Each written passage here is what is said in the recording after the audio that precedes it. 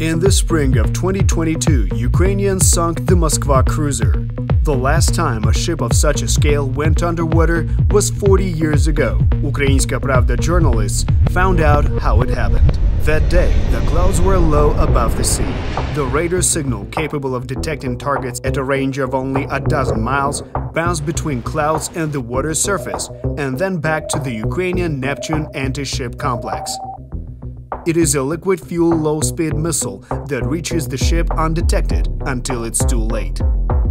Two such missiles have sunk the Moskva, thanks to the weather that was on Ukraine's side.